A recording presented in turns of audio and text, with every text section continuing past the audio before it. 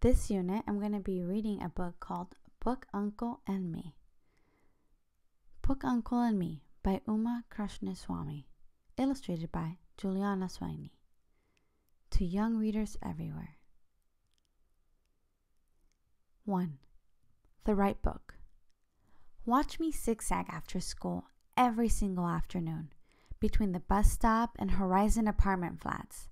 It's where my best friend Rini lives in 3B and I live in 3A. Rini and I wave to our friend Anil. He karate blocks and punches at us through the bus window. It's his way to say, "Goodbye, see you tomorrow." The bus pulls off down the road. "Bye, Jasmine," says Rini. "Bye, Rini," I say. She turns to go home. I go zig-zig-zag off on my daily mission. Mind the crooked tree. Mind the Istri lady with her iron and heap of clothes. Mind the broken pavement and the pigeons cooling their feathers in mud puddles. Watch, watch, watch, and here it is. Book Uncle's lending library on the corner of St. Mary's Road and First Cross Street, with books spread out on planks of wood and a small tin can for donations, just to help out if anyone wants to. Here is a sign in faded old letters. Books free. Give one, take one.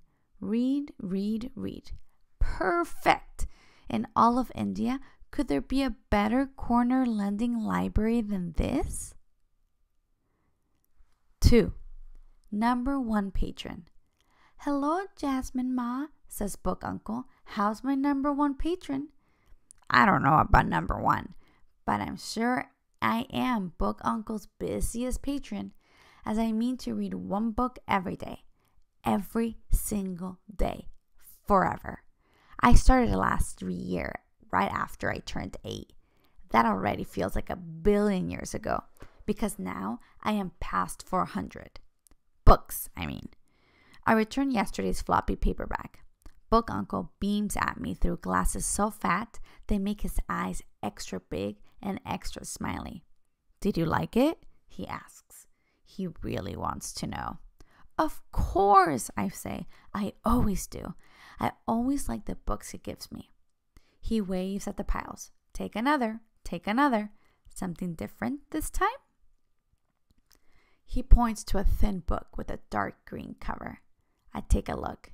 It seems a little skinny. I pick it up. I open it.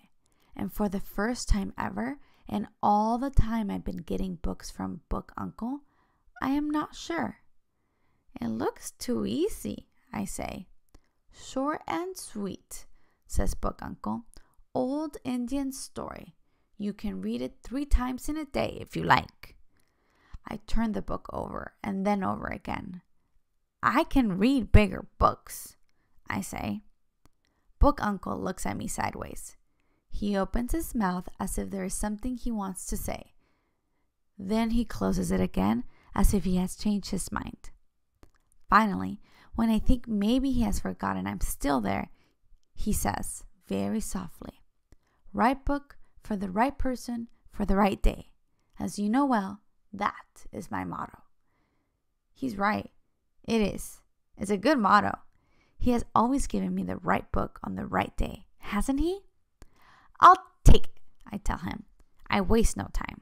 As soon as I have stepped over the broken bits of pavement, which I really wish the city would fix so I could walk and read without worrying about where to put my feet, I start to read the book. And I'm sorry to say that I was right. It is a story for little kids about a king of doves who gets himself and all his followers stuck in a trap set by a hunter. At first, I'm disappointed, but then I think I'll keep going. Might as well find out what happens to those doves. There they are, caught in a net. I turn the pages. No escape, no escape. Try. Still no escape. Will they save themselves? This may be a book for little kids, but still, it's giving me something to think about. It drives me crazy when a book does that. All the way up the stairs to 3A, I worry about those doves. I read the dove book once straight through, after homework and dinner, and I find out that the Dove King and all his followers do get free. I know. I'm giving away the ending. But here's the thing. The point of a story is not the ending. The point is, what does it mean? While I'm still wondering about that, my father calls me to see something on TV. 3. Swirling t-shirts. It's a t-shirt folding contest, Wapa says. He makes room for me on the sofa. They fold t-shirts? They do. Have you ever heard of such a thing? Wapa, I say, why would anyone want to take part in a t-shirt folding contest? See for yourself, he says.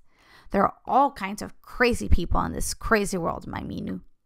My mother laughs, including those who sit around watching those crazy people fold t-shirts. I whistle tweets. A dozen people on TV make a dozen rainbow-colored piles of t-shirts, their hands flying as fast as Anil's karate punches. It makes me dizzy to watch those swirling t-shirts. The room spins around me, and the air is full of t-shirts, and there is no ground under my feet anymore. I gasp and clutch at the sofa.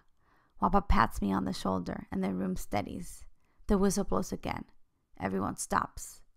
The winner has folded 30 t-shirts in 60 seconds.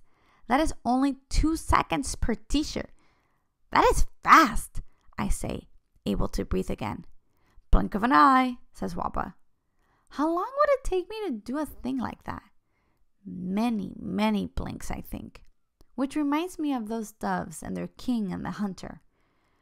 Where were these t-shirt folding people with their flying hands when the doves needed help? Wait, that isn't a story, and this is real? Give me a story any day. Uma says, you people want to practice folding clothes? There's a whole clothesline full on the terrace. Wapa turns off the TV. The phone rings. I'll get it, he says. He picks up the receiver with a cheery hello, but in a minute his face changes, so I know who that is. When he hangs up, he says, you know who that was.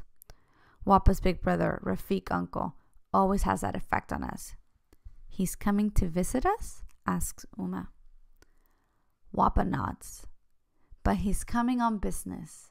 Maybe he'll be so busy he won't have time to criticize. My mother shakes her head, as if she knows that Rafiq uncle will always have time for a few well-chosen words to put her in her place.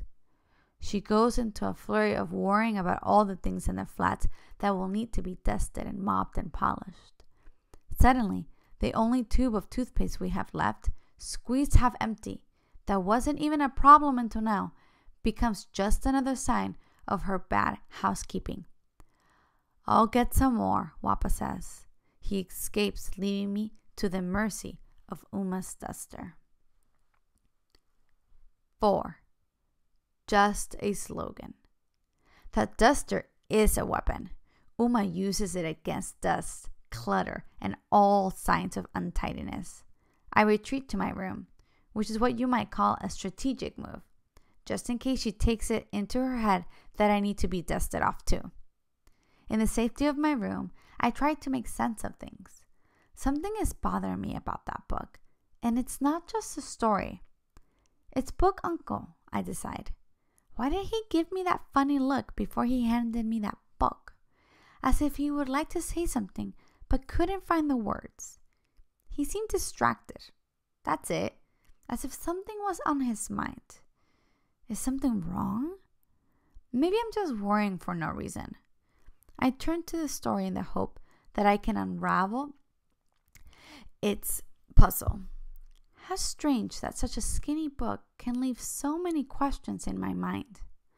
I flip the pages to see if maybe there was something I missed. Doves, king, trapped in a net, hunter, get help, get free, the end. So what? I say out loud. So what about what? Says Uma, brandishing the duster over my head. Help, I say, I surrender. No need, silly girl, says Uma. How about you help me instead? She points to a pile of books on the floor by my bed. Then she points to the shelf. Get my drift, she says. Oh my, I tell her. I get your drift. I get it fine. We get to work. She whisks the duster off over my shelf. I put the books away. While I do that, I tell her the story of the doves and the hunter. That's an old Indian story, Uma says. I know. Book uncle told me. But Uma, what's the big lesson in it? For me, I mean.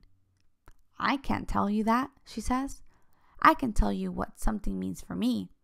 How can I tell you what it means for you? Only you can know that. I tell her that book uncle's motto, right book, right person, right day.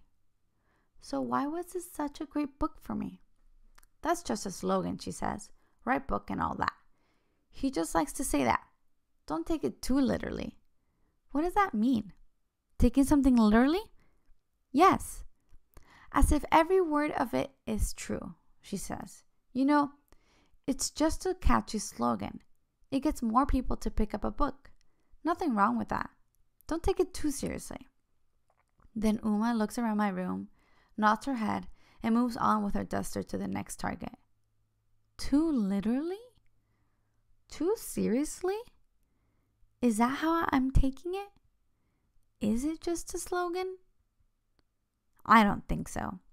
I think Book Uncle really does find the right book for the right person on the right day. That I am pretty sure about. Before I can arrive at any conclusions, Wappa comes back with enough toothpaste to polish up the teeth of the entire Indian army.